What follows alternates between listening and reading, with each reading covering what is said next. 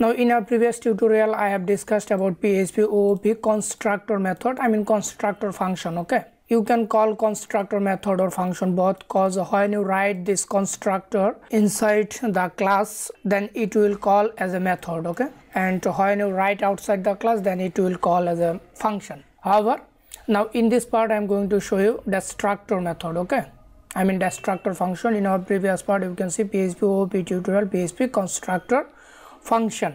You will get all the tutorial in the playlist tab our channel youtube.com/wcoderzone, and then the playlist tab PHP OOP tutorial for beginners full. Okay, in this playlist you will get all the videos. However, let's go to see live. In here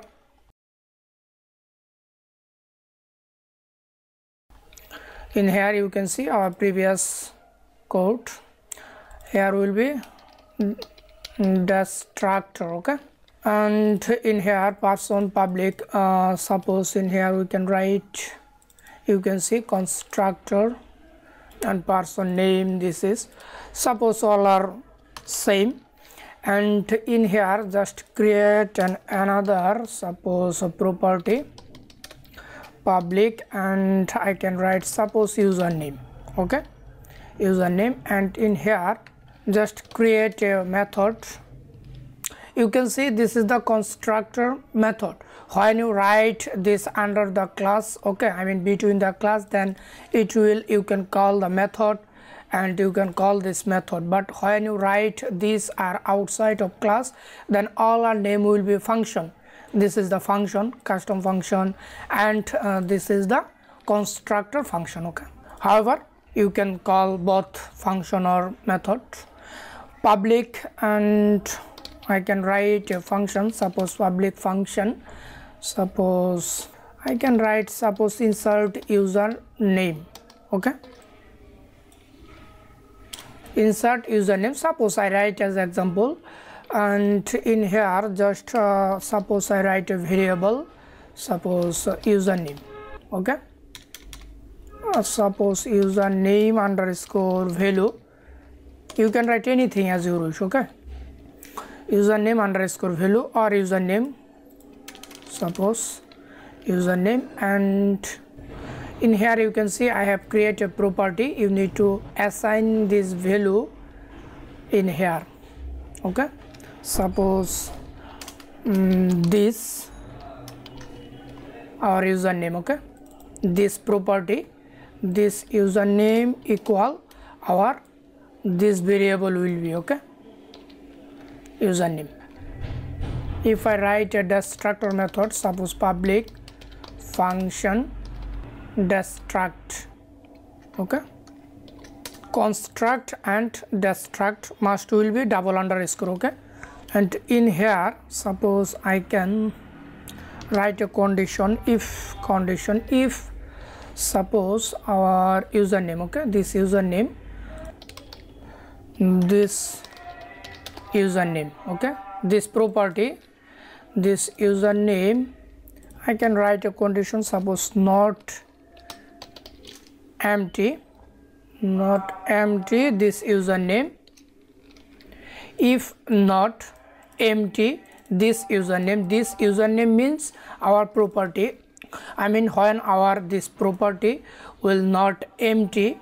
Okay, then suppose if you insert your username into database, as like same I am showing you that just as an example. Okay, suppose you want to insert your username into database. Okay, in future I will show you live project and MySQL query, then you can easily understand. However, here you can see our property, public property username. Okay, public function destruct, not empty this username means our this property. Okay, and this keyword refer this person class. Okay, I hope if you check my previous all tutorial you will easily understand this tutorial. Okay, however, this username, if not empty this username, then just echo suppose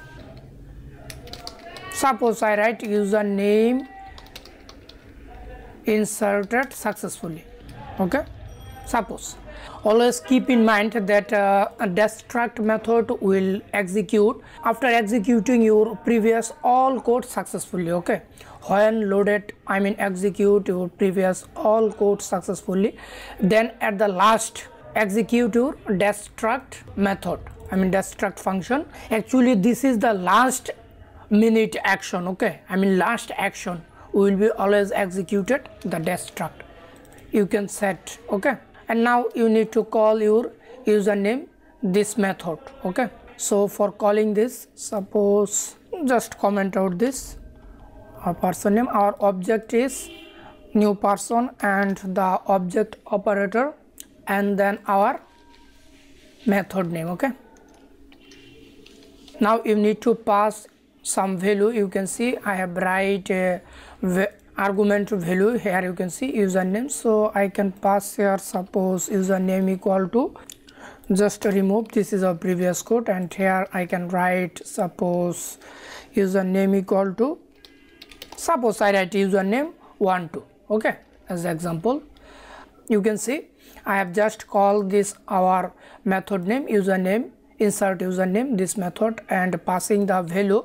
You can see argument value username 12, and here just catch this argument value, and for that I have just write a variable username, and now I want to assign this username value in our property. You can see username, so for that just write this keyword, this username means our this property. Okay, is equal our argument value username. Okay, now this username assign into this username, I mean this public property. Okay, and finally if this username is not empty, I mean this value is inserted properly, I mean successfully, then finally load our destruct method and give a message. You can see echo username inserted successfully. Okay, suppose something like that, and if I refresh our browser, sorry, you can see uncountable argument 0 to few arguments function in our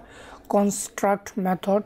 Oh sorry, in our previous you can see construct method I have passing some value, and for that generating errors. I hope you can easily understand, because in our previous part I have showed about this. Okay, in our previous tutorial I have showed about this. Okay, I mean constructor method. Or if I just comment out this, okay, and person name equal to, just comment out this. Okay, or if you can, now you can easily understand, just comment out this. Okay, previous, or you can remove it. However, now if I refresh our browser, you can see username inserted successfully, message is printed. Okay, you can see username inserted, sorry spelling mistake, inserted successfully. Okay, however you can see the construct, I'm sorry, the destruct method execute at the last of the last call, I mean last call. And also if you unset this object, just write unset. Okay, unset, and if you refresh you can see it will middle username inserted successfully, I mean your all previous code will execute successfully. Okay, you can see I have write a condition not empty username, this username is not empty, I mean must assign some value in here. Okay, so our value we are passing username 12, this successfully assigned in here, and for that echo this username. Okay, that means easily understand this public property username is not empty, cause we are passing username 12 and assign this property. Okay, successfully, and for that we are getting a message username inserted successfully. But if I remove this value, suppose this value, just remove. Okay, now you can see we are not passing any kinds of value. Okay, so for that this public property username, this property is empty. Okay, now this empty cause we are don't passing any kinds of value from here. You can see, easily understand, please try to understand. Okay, we are don't passing any kinds of value from here. You can see, okay, this is empty, so this variable will be empty, I mean property, and our condition you can see in our destruct condition finally loaded this destructor condition not empty, but our property is now empty. Then print this message. Okay, but now this property is empty, so don't print it any kinds of message. So if I refresh our browser, you can see no message cause our property is now empty. So you can easily understand that our destruct method will load at the last action. Okay, I mean last, your all code will execute and finally it will lastly execute, and you can set message or you can also assign variable, you can assign session, you can assign close your database connection message. Okay, when you close database connection message, something like that. Okay, you can write suppose mysql underscore close. Okay, it will give you the close message when your last connection of the database is will closed. Okay, so I hope you understand that how to work with destructor, and also in future you will get a lots tutorial about it and real project how to implement this. Okay, so practice it. Thank you.